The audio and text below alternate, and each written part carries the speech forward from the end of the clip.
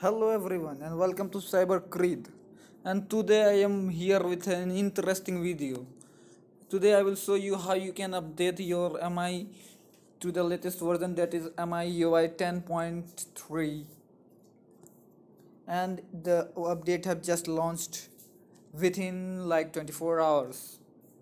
So once you are here in this state, what you have to do is either you can just click on the right corner side and click on download latest package.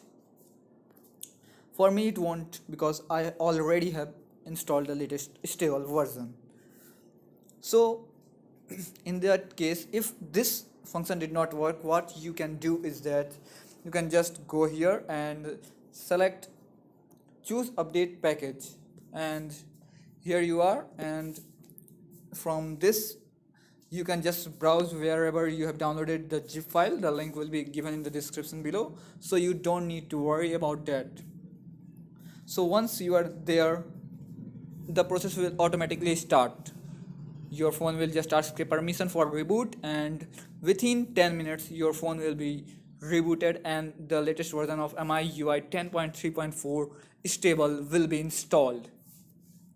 And there are many good features added to this latest version of MI.